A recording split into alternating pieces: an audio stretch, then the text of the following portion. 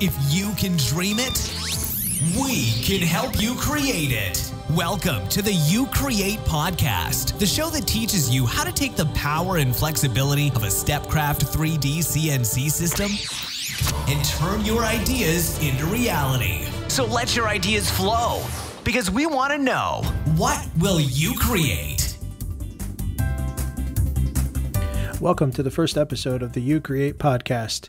My name is Eric, and I'll be your host each week. The You Create podcast was created to explore the maker in all of us. Everyone has ideas that they wish to create. However, that's usually where it ends for most people because they don't have the knowledge or the equipment to turn their ideas into reality. This podcast will break through that barrier and will cover hundreds of ways that you could start making ideas come true through the use of CNC and 3D printing technology. Now, don't let these terms scare you, because my goal is to make this entire process fun and easy. Now, I wanted to start off with full disclosure and let you know that this podcast is sponsored by Stepcraft, and some of the content will be based around things that you can do with the Stepcraft machines. Due to the universal nature of Stepcraft and the ability to perform many different functions with the same machine, this system is a perfect solution for those who wish to create things out of wood, plastic, foam, paper, and even aluminum. If you don't own a Stepcraft machine, that's okay. After listening to a few episodes of this podcast, I'm sure you're going to want to get one. For those of you who own a machine other than a Stepcraft, fear not. This podcast will be equally useful and informative to you as well. The ideas, as well as the tips and tricks that we talk about in this podcast, will apply to any CNC platform. And while we may talk about some specific items that relate to Stepcraft in certain episodes, the bulk of the content is designed to be very universal. One common goal that many Stepcraft customers have is the desire to create things that they can sell. Some want to create items that they could sell one-off versions of on websites like Etsy, while others are looking to create a full-blown business and sell items that they produce every day. My personal background is in business development, marketing, website development, and sales. And because of this, I will share the many concepts with you that I've learned over the years and hopefully be able to help you in your goal in starting a business if that's what you're looking to do. So with all that being said, I want to welcome you to the first episode, and let's get started.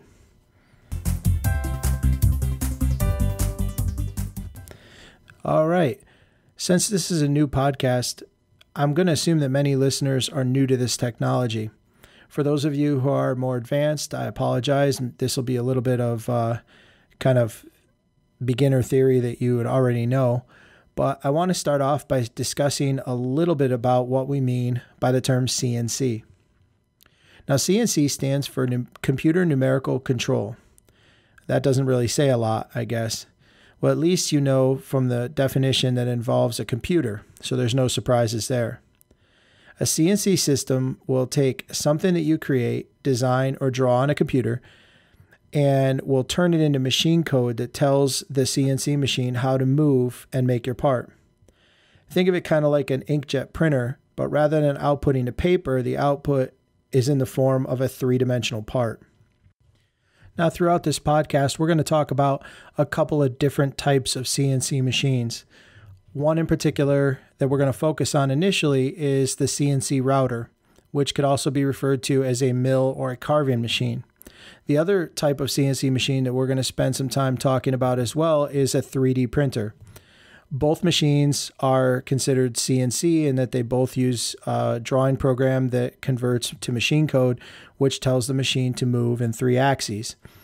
However, milling and CNC routing is considered a subtractive technology in that you're removing material from a base piece such as wood to create a finished part, where 3D printing is an additive technology where you're applying layers of plastic to create a part essentially from nothing. So in this first episode, we're going to talk a little bit more about the CNC router kind of machine, and in future episodes, we'll certainly discuss a lot with regards to 3D printing as well. As I mentioned before, a CNC moves among 3 separate axes. We refer to those as an X, a Y, and a Z. Now, the X-axis is when you look at the machine from the front. that would be moving the head or the tool of the machine from the left to the right. So that would be referred to as the x-axis. The y-axis is when you move the machine from the front to the back. And the z-axis is when you move the head or the tool up and down. So those are the three main movements that you're going to hear us talk a lot about in future episodes. And it's important that you know what's X, Y, and Z, especially when we're referring to different software and we talk about zeroing out a part. You're gonna need to know what we mean by that. To move the machine along these three axes, we are using three separate motors. The type of motor that is used in a CNC machine is commonly referred to as a stepper motor. It's an encoded motor that every time it makes a movement, which is referred to as a step, and the distance of that movement varies from motor to motor, the software knows exactly how much that motor has moved. So typical AC or DC motor, when you turn it on and apply power, it just starts spinning, and when you shut it off, inertia will make it continue to spin a little bit until the motor shuts down. But there is no encoding, so you don't know exactly how many RPMs or how much that motor has moved. A stepper motor, on the other hand, takes pulses from a controller, and it moves these motors very, very, very specifically to acquire the movement that you need to control the head on the CNC machine. They move extremely fast, and they're very, very precise. On most CNC machines, it's not uncommon that it'll hold a tolerance of 1/1000th of an inch or better. So the stepper motors, you don't need to know a lot about the technology, but it is important to recognize that they are not standard motors. And when you're working on a CNC machine and you're doing maintenance or you're assembling one from a kit, to make the motors more precise, it helps when you assemble the machine to make sure that all of the moving parts are properly lubricated. If there's any friction, then that could cause the motor to what we call lose steps, and that will provide very undesirable results when you're either 3D printing or you're milling. So we'll talk a lot more in the future episodes about maintaining your machine, but I wanted to get out of the way some of the basic parts of a CNC machine early on so that as we refer to them in future episodes, you know what we're talking about. So in addition to the motors, there are some other major parts of a CNC router, specifically, or CNC mill machine, that I want to discuss with you and make sure that you understand what we're talking about when we mention them. Now, the first main part on most CNC machines is what we call the gantry. The gantry is it's probably the largest moving mass on a CNC machine, and it controls the y-axis front to back and has the x-axis motor and assembly as well as the z-axis mounted on it. So it's a pretty important part. The most important thing to be aware of with a gantry unit is when you're looking to buy a CNC machine, you want to make sure that this is a extremely rigid and solid component on the machine. When you think about it, the gantry is holding the spindle, which we'll talk about in a minute, which is also holding the tool. And if there's any flexing at all in the gantry unit, that gets transferred directly to the tool, which will have an effect on the quality of the finished part that you have, especially if you're carving where you've got a lot of intricate details. The rigidity of the gantry is going to provide you with a better final part. The gantry also will determine the maximum workable height of your part. Usually is a specific distance up, which controls your Z travel. And depending on what applications you're going to use, you need to keep this in mind when you're considering purchasing a CNC machine. You want to make sure that you have enough Z height travel. The gantry is large enough to accommodate the thickness of the part that you're going to want to run, or the base stock. Now, it's also important to note, a lot of people have misconceptions about this where they'll be convinced that they need to have a Z height that's 8-10 inches tall. However, even though your Z may move that high, at the end of the spindle is a tool, and you're not ever going to take use of the entire thickness of that part because the tool is usually only 2 or 3 inches tall max. So Yeah, it's a little bit of a misconception that you need to have a super tall Z height on your machine. So you really need to just consider, I would think a machine that's between 3 and 6 inches is probably going to take care of 90% of the applications out there for most people who would be listening to this podcast. Now, the Gantry also, as I mentioned, holds what's called a spindle. And the spindle can be a router, such as a trim router, like from DeWalt, Bosch, or Makita. It could be a hand tool, such as a Dremel or a Proxxon, where the machine would have an adapter to hold those tools. Or it could be something proprietary. For instance, on a Stepcraft system, there's an HF500, which is their high frequency or high speed spindle that's proprietary to the Stepcraft machine. So you could use either a DeWalt, a Dremel, or a proprietary spindle, but the job of the spindle is to spin the tool that will cut away the material.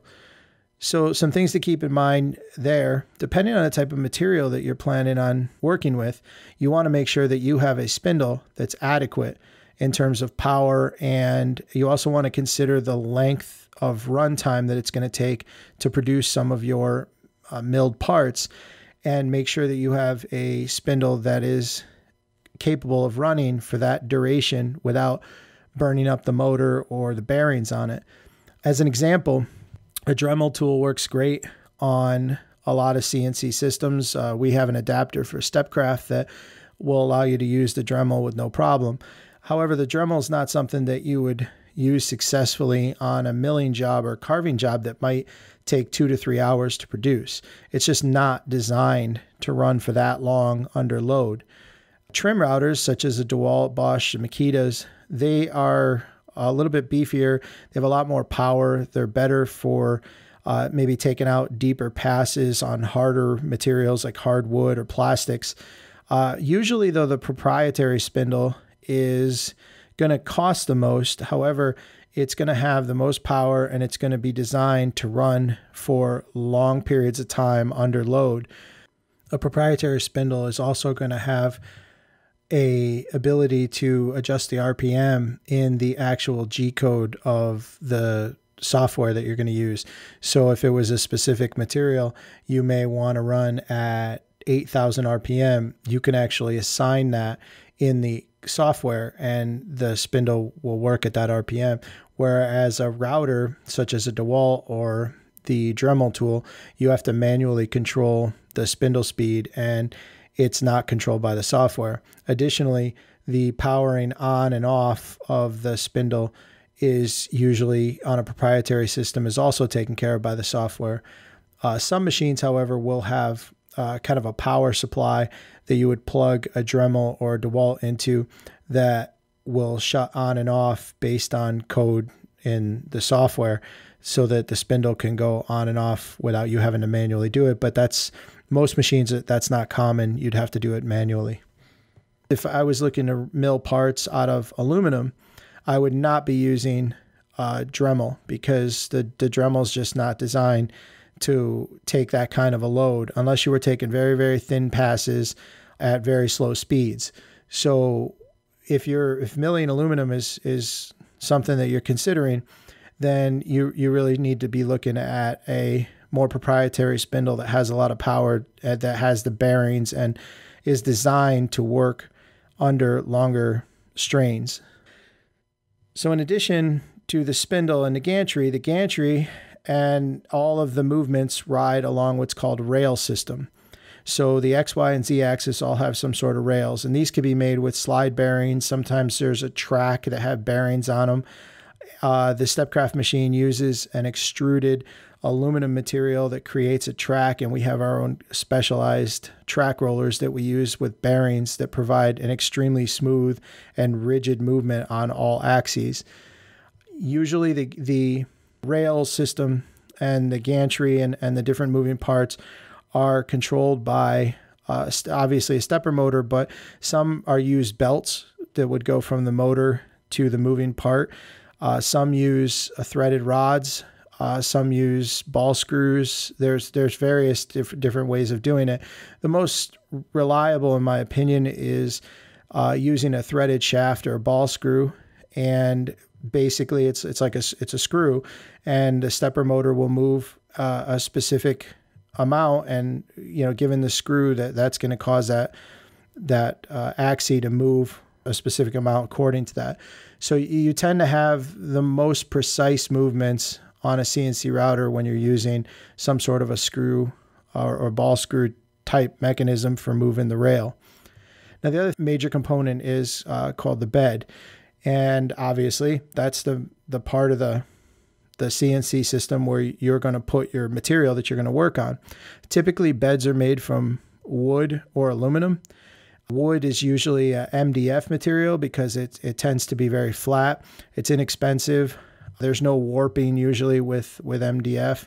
And on most jobs that you're going to mill, you're always going to have a spoil board, which is basically a piece of wood that you're going to put underneath the part you're machining, so that when the bit passes through the part, it can go into the spoil board and you're not going to ruin the actual bed of your machine.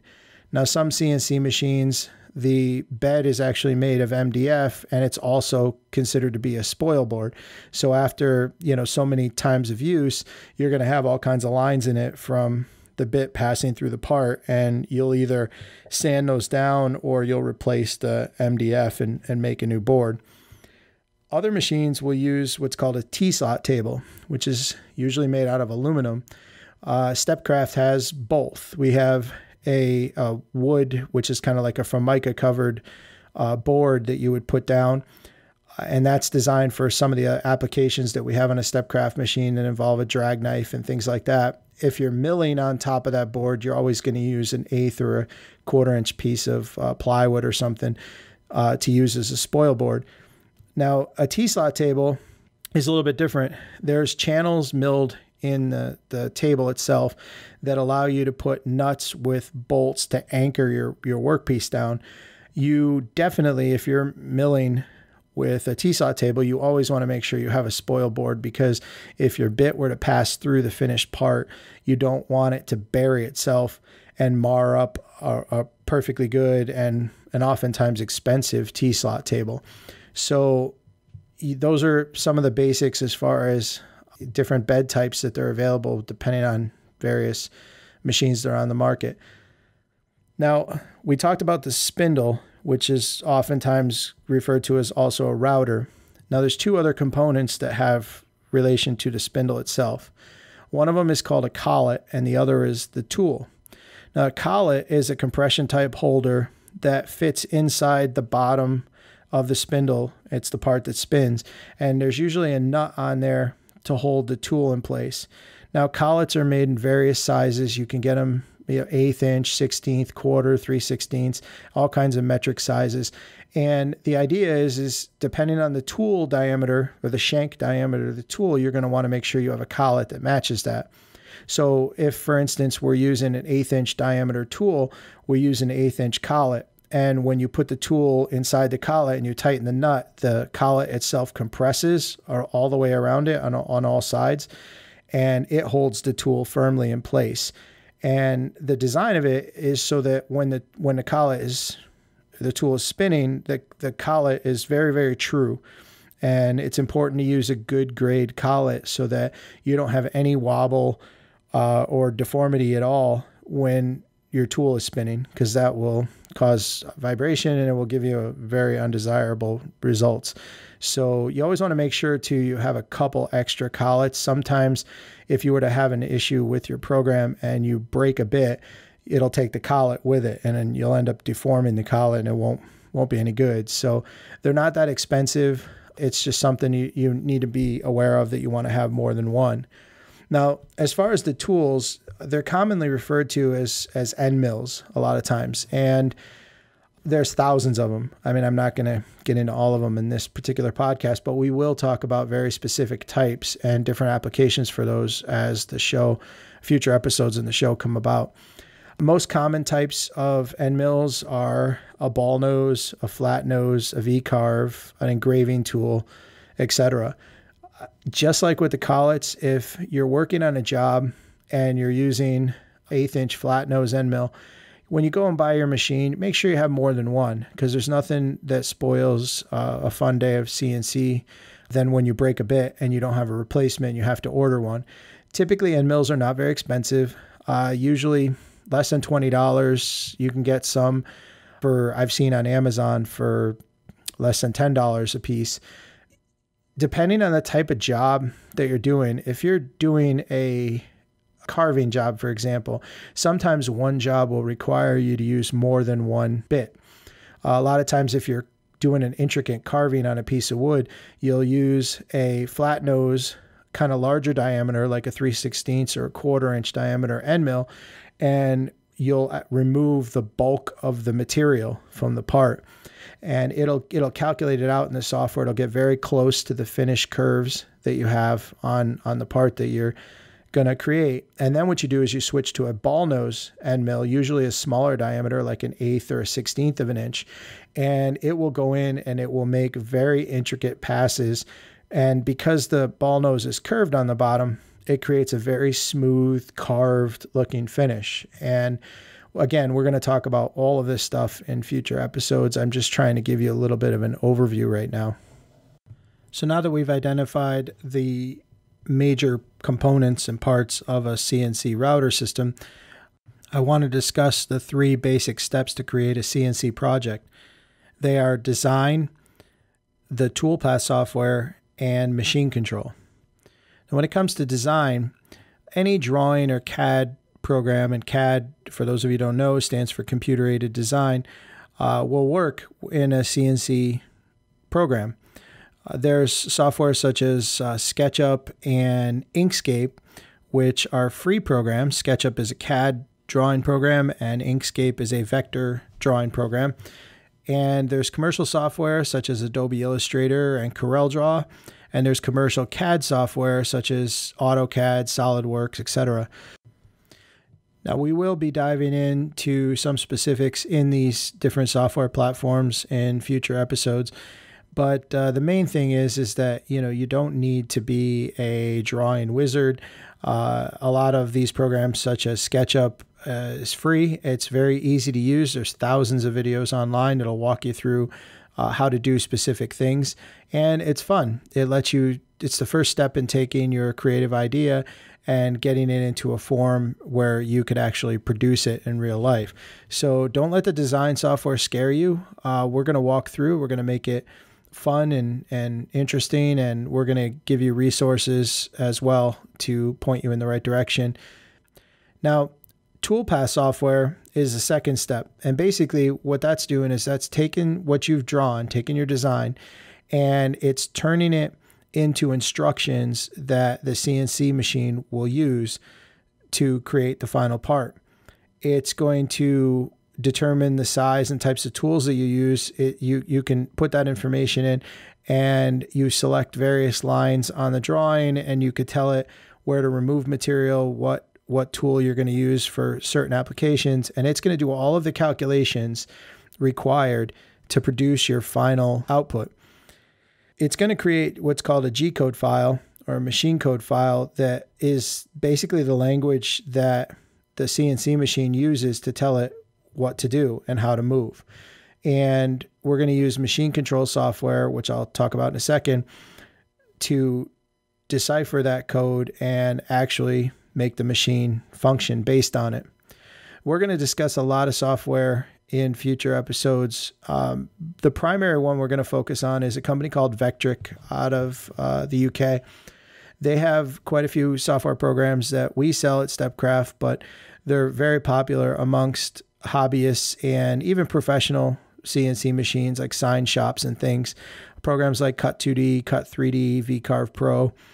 These programs are very, very simple to use. There's a lot of support, a lot of videos on them. They really help. Some of them, like VCarve and Cut 2D, have basic drawing and design functionality built in as well. So you can actually eliminate the need for a design program by using one of these Vectric softwares. And we'll talk about that again in future episodes.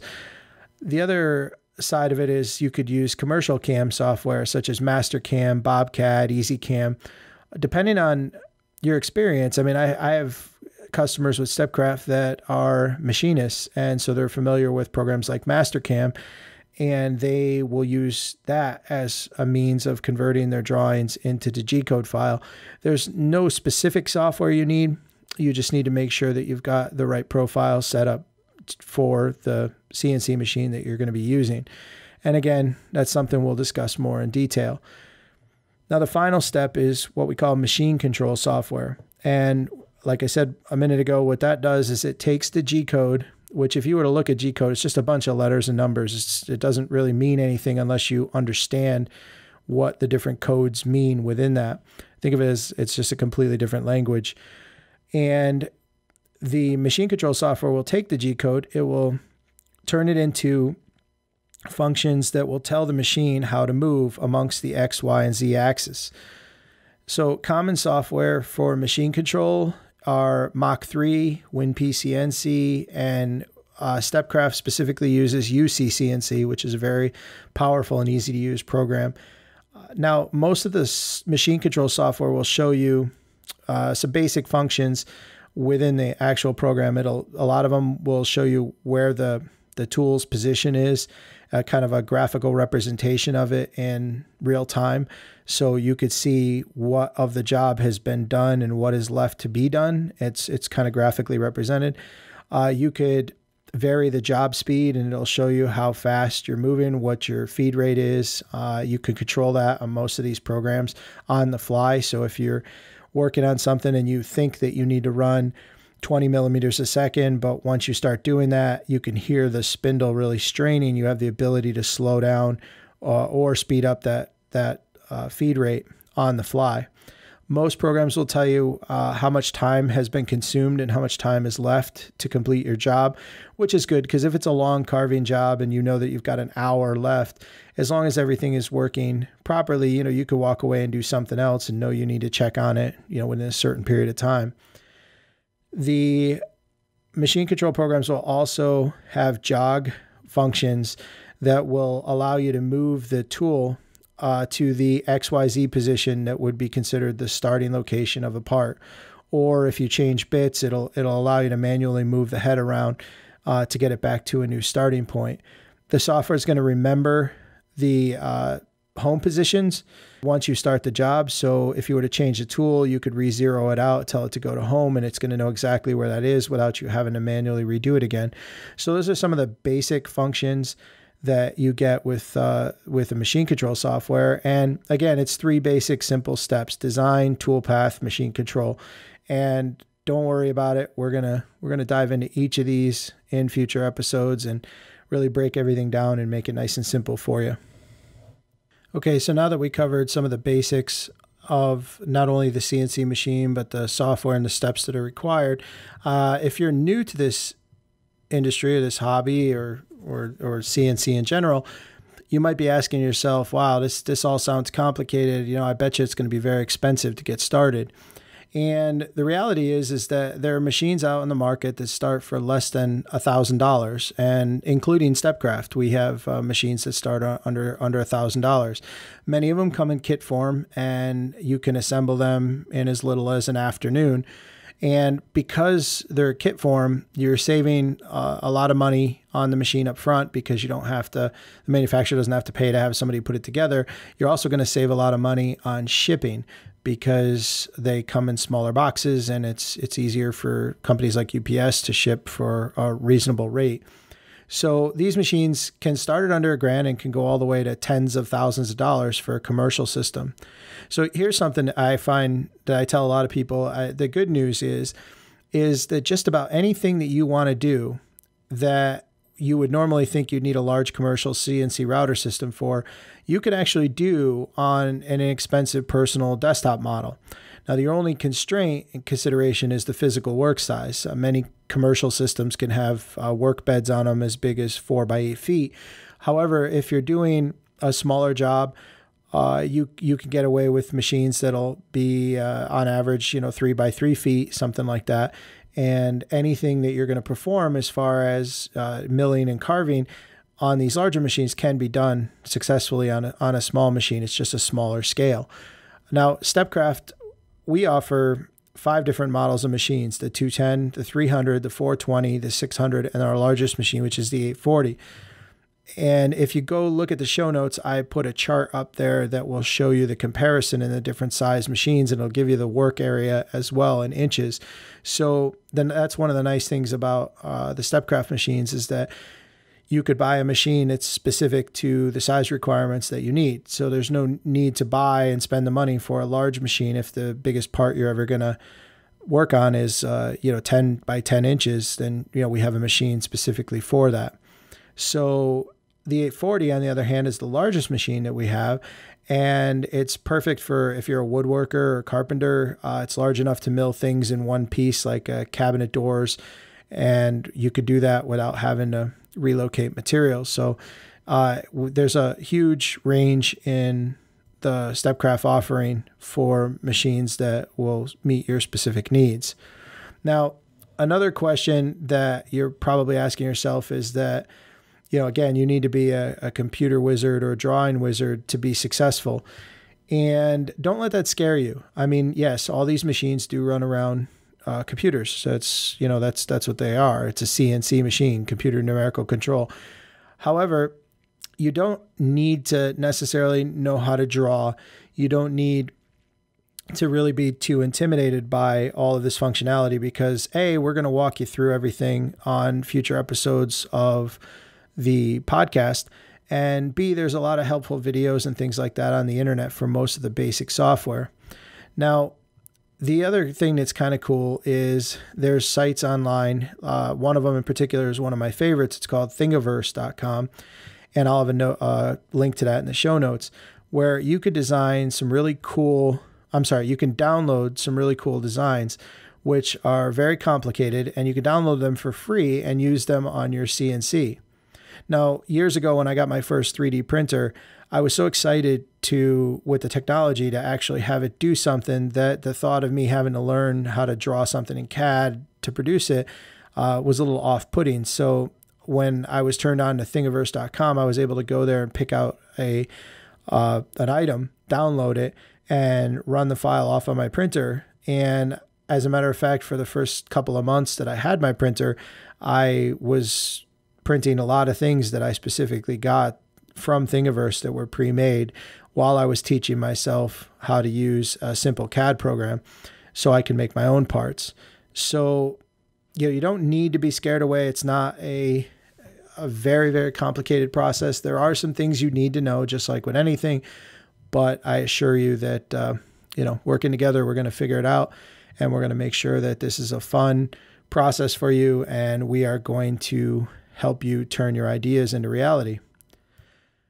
Okay, so that's it for this first episode. I want to thank you very much for being a part of it, and I'm very excited to be working with you in the weeks to come and break down this whole CNC world and make it manageable and exciting for you to be successful with it right away. Now, we covered a lot of basics today, and in the future episodes, I think we're going to take very specific things and we're going to break them down into, complete episodes. Today was more of an overview to kind of get the ball rolling, so to speak. And as we move on, we're going to include things like interviews with customers that we have, talking about various projects that they produce. We're going to really break down a lot of the software things and go into details on different tooling. And so we've got a lot planned for you in the weeks to come. And I encourage you to please share the podcast with friends and family. And what I would also appreciate very much, if you like what we're doing here, please go to iTunes and give the podcast a 5-star rating if that's what you feel. The more ratings that we get, the faster it's going to help us move to the top of the list so that this podcast is heard by more and more people. So we really appreciate that. Now, also, I'm going to put up a show notes page, and the website for this podcast is called youcreatepodcast.com. And the show notes will be at youcreatepodcast.com/001. Additionally, you'll be able to leave comments on that page, and I encourage you to do so. We'll have a contact form as well. So if you have any questions or anything specifically that you'd like us to cover in future episodes, please don't hesitate to do that. Your feedback is what's going to kind of determine the direction of various episodes that we produce. So I really encourage that very much. So I want to thank you for listening. I'm looking forward to taking this journey with you into the world of CNC and 3D printing and to explore your ideas, because ultimately we want to know, what will you create? Have a great week.